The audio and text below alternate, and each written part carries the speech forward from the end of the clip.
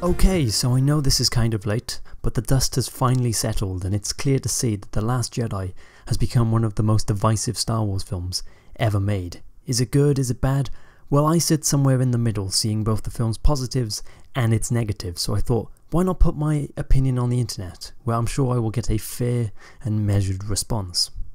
Or everyone will hate me. So, here are my 3 good and bad points about Star Wars The Last Jedi. So my biggest fear coming off the back of The Force Awakens was that the next film was just going to do the exact same thing and play it incredibly safe. So imagine my surprise that The Last Jedi feels so fresh and feels like such an exciting step forward for the franchise. From the film's opening moments, it's clear to see that it wants to constantly play with your expectations and never truly give you what you want. Considering how meh I felt about The Force Awakens and its copy and pasted story, I'm truly glad to see something new from Star Wars. So, kind of hypocritical of me, but my first major complaint about The Last Jedi is just how much it seems to clash with the previous film. The first film seemed like it was planting the seeds for the future of the franchise, and then The Last Jedi comes along and digs up all the seeds and throws them in J.J. Abrams' face. Supreme Leader Snoke, Rey's parents, the Knights of Ren, they all seem to have been left by the wayside. Although I'm not a huge J.J. Abrams fan, I can at least appreciate that he had some kind of overarching plan for the trilogy, and it just looks like Rian Johnson came along and did his own thing, disregarding what was already laid down. Now whether this will be seen as a good thing or a bad thing, only time will tell, but for now it feels as though the trilogy is already a bit disjointed.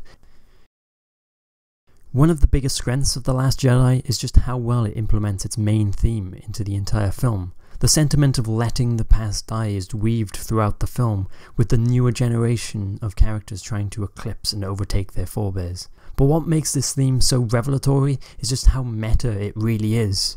Making or even watching a new Star Wars film must bring about this internal dilemma of wanting to do something new while also wanting to replicate the past. So bringing such a conflict into the actual film is kind of a stroke of genius. This is probably why the film has had such a strong reaction, because of this old versus new argument, which is baked into the film's DNA. It's almost designed to annoy people who are trying to hold on to the past. The film is literally asking the audience if it's time to let the past go, and to let the franchise move forward. Okay, so this one has been a pretty common complaint amongst fans, with many people, myself included, feeling that the film is just trying to be a little bit too jokey, and while I'm okay with most of the film's comedic moments, it's fair to say that there are a few too many and just one or two that feel out of place with the scene they're actually in. I also want to add that although I like all the jokes, they just don't feel very Star Wars-y. They feel a bit off. They feel like they're trying to replicate that Marvel movie style of jokes, and it just kind of doesn't fit in with Star Wars in my opinion.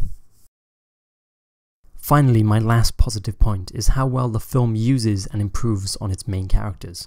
Coming off the back of The Force Awakens, Rey and Poe just felt like underdeveloped characters, potentially feeling like rehashes of Luke and Han. But from the get-go, the film knuckles down on these two characters and gives them more depth, more internal struggle, and gives them a good arc throughout the film.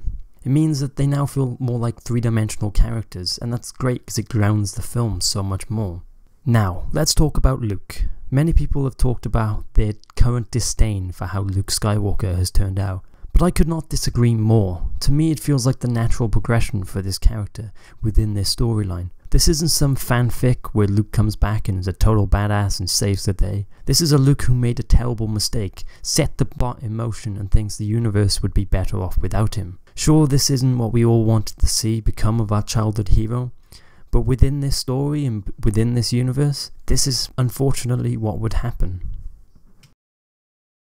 Okay, so this one is pretty obvious, and as much as I don't think there's anything particularly wrong with this specific storyline, it does feel like a huge waste of time, and it kind of seems like filler just to keep the momentum going throughout the film. It also seems like a huge waste of time for Finn and Rose, some interesting characters, and it just seems like they're spinning their wheels not really doing anything, especially considering that the whole reason that they're there in the first place kind of becomes superfluous by the end of the film. In the end, it just feels like a throwaway and disposable storyline, which is a waste in such a big, gigantic feeling film. So there we have it. There are my opinions on the good and bad of The Last Jedi. Do you agree? Do you disagree? Please let me know in the comments below and we can have a little chat about it. Please check out my other videos and like and subscribe if you like this one. But for now, that's about it. Bye!